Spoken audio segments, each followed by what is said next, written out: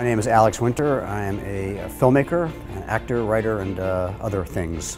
The company is called Trooper Productions, and for the last 25 years we've been making TV commercials, digital content. We started making digital content in the 90s. We make feature films, we make TV, movies, and documentaries. I think that innovation is a pursuit. I think it's an idea of trying to reach towards ideas or services that will change the world but provide service in some way. I think it's service related. I think that most of the innovators that I know, or when myself I'm trying to innovate, is what sort of service can you offer to the world that it doesn't currently have, or how can you radically improve on a service? And so innovation, I think, is often the word that should be used when the word disruptive gets used, which has become kind of a meaningless term. But when I think of what people call disruptive, I think of innovative. I think of Napster was an innovation. They combined technologies in a way that completely changed the world, and everything from media to, online communities that gave way to the Arab Spring revolution. That was all grew out of Napster. The secret to innovative thinking is a genuine interest